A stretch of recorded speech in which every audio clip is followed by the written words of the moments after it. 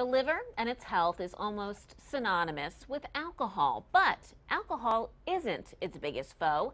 Doctors Karen Kroc and Niraj Ghasani of Penn State Hershey's Liver Center joins us to expound on liver health before a web chat right after our show today online. So we are talking about liver health today. What can you tell us about liver health? Well, the liver is the largest organ in the body. It sits on the right side of your body here, protected by the ribs. And what it's responsible for is removing toxins that our body makes, and also making proteins that are needed to help our blood clot and to help our body function. I was so surprised to hear that it was the largest organ of Yes. the body. I mean, you don't hear that much about the liver unless there's a problem, I guess, of course. What are some of the more common causes of liver disease? And then how does somebody know if that's something they should be concerned about? So most people think of alcohol as being the #1 cause of liver disease, but it actually is not. The two most common causes of liver disease in the United States are hepatitis C and fatty liver disease. And actually, if you were born between 1945 and 1965, there's a 1 in 33 chance that you have hepatitis C.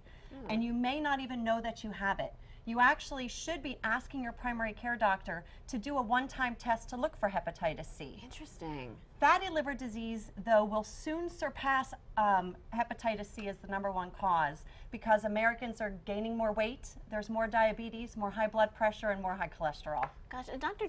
Ghasani, you say when treating this, a team approach is really important. Why a team approach? Absolutely, Amy. We created the Penn State Hershey Liver Center because of the complexity of some of these diseases. We get all of the doctors in the same room. So hepatologists or medical doctors who treat liver, like Dr. Kroc, surgeons like myself, and transplant surgeons who help deal with some of these problems.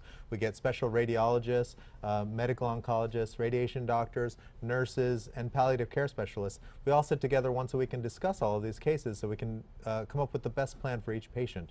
Every patient is different, and so the treatment plan has to be tailored to their needs. And talk about the different options then for treatment.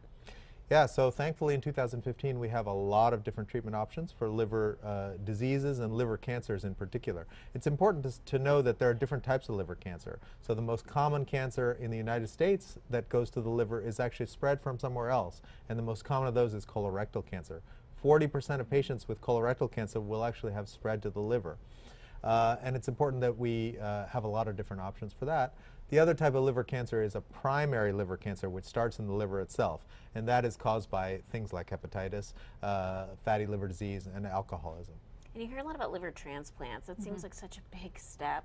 What goes on with that? Well, actually, it may sound like a big step, but we've been doing liver transplants since 1963. It was sort of experimental until the 1980s, and there are now over 70,000 Americans living in the United States alive after a liver transplant. Terrific. And what we can do is, here's a model of our liver. This here is a normal liver, nice and smooth. And a liver that has cirrhosis in it, whether it's from hepatitis C or alcohol or fatty liver disease, will start looking lumpy, bumpy like you see on either side. And what a liver transplant does is it takes out the entire liver, all the pieces of the lumpy, bumpy liver, and puts in a new liver so it's nice and smooth. It's amazing what the body can do, Yes. and what you And guys what the can surgeons do. can Yes, do, and what yes. you all can do with the body. Thank you so much for being part of our show today. Just a reminder, both doctors here are going to be part of a web chat. That's at abc27.com/chat. That starts at 1 o'clock, so just a little while. So we got to get them out of here and get ready for the web chat. Thank you both for being part of the show today.